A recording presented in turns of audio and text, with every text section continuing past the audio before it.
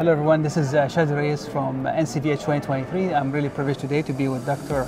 Fidone to talk about atherectomy options for patients with endovascular disease, as well as why we don't have endovascular operator as women. Okay, so, you know, being a woman interventionalist, I'm certainly not the norm, but, you know, what I've learned being a woman interventionalist is that there's so many women out there who need interventions. Sometimes they're not comfortable going to a man, you know, and so I certainly have found a lot of patients like that. And not only that, there are newer diagnoses coming to the forefront, such as pelvic congestion syndrome, that a lot of women aren't comfortable talking to a man about. And so, you know, when it comes to that, they'll have uterine pain, they'll have, you know, cramping, you know, sometimes even pain after intercourse. And, you know, not every woman's comfortable talking to a man about that. You know, it's a very private thing. And so that's something that I've really found women are gravitating toward me for, and they're comfortable talking about it. And so I'm happy to help out where I can. But one thing we noticed, like, why there is no drive for women in it. Is there like a barrier to get it there? No, I think for women, you know, we make choices, right? And for me, I am very career oriented. Now that doesn't mean you can't have it all, but it certainly comes with sacrifices, right? And so I think, you know, being an interventionalist, I'm on call all the time. And that is a very stressful lifestyle. My husband's also an interventionalist, and so you know, I think for women that's not always conducive to what they want out of life, you know. And so, you know, I think that is one of the things that there's not a lot of women in interventional for. Is there, being an interventional cardiologist and also expert in endovascular interventions, is there a concern for radiation? Yeah, I think there's always that concern, not only for women though, for men too, but certainly during, you know, the years where you're able to get pregnant, absolutely, because those endovascular interventions as opposed to coronary interventions, yes, some coronary interventions are long, but not all of them, but there's some pretty long endovascular interventions, and so certainly radiation is always a concern. And I think, if you're pregnant, that's 100% a concern. So this meeting, NCVH, is focused and heavy on endovascular, which is, I think, makes it unique compared to other venues. Correct. And I mean, I feel like it's really not good not to have endovascular presence at a larger scale of conferences. So I'm glad this is happening.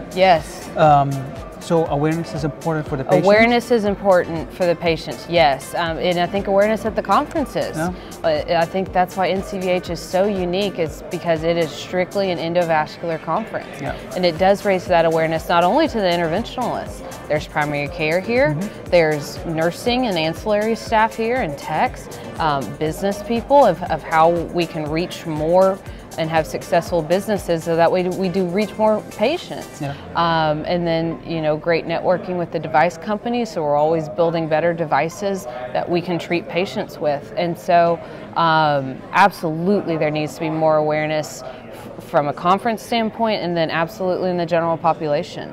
I've recently moved back to my hometown of Lufkin, and we plan on giving a series of lectures to the community about, not only to the primary care providers, of course, but to the community about, if you're having these symptoms, it could be peripheral arterial disease, it could be chronic venous disease, and we can do stuff about that, because, you know, a lot of patients don't know that. And so education and fellows, how important it is. Yes, so I am You've been a fellow? I've been a fellow, yes, and I'm not too far out from fellowship. And I think educating fellows is huge, because they are our future.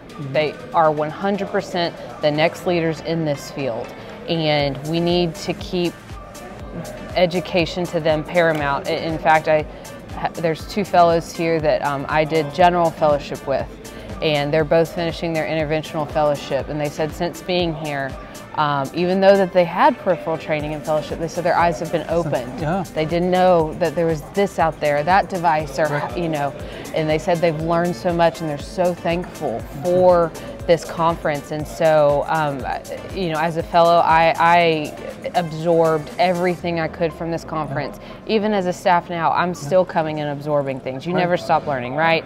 And so that's why I'm very passionate about being involved in the Fellows Course, being a co-chairman of the Fellows Course, because we got to keep interventionalists in the PAD world, and they're the future. Absolutely. They're the future. Especially now with the interventional training, there's a lot of focus on number of PCIs you get, coronaries and stuff, and there's a lot of OBLs opening up. Correct. So that took the volume from the cath lab where the fellows are getting training. Yes. Which make them really kind of unfortunate not to have that exposure. Yes. Yes. So coming to this meeting, at least to show them this is the reality. When you go to practice in a pandemic area, absolutely, you have to do this every day. Absolutely, yes. They get very focused on coronary training, and you know, they're structural too. Yeah. Structural's the big sexy thing, you know, these days. And so, you know, as a fellow, not every fellowship is created equal, and some get no PAD training. 100%. And so, no, I love this conference, that they have a dedicated fellows session throughout the whole week in some form or capacity,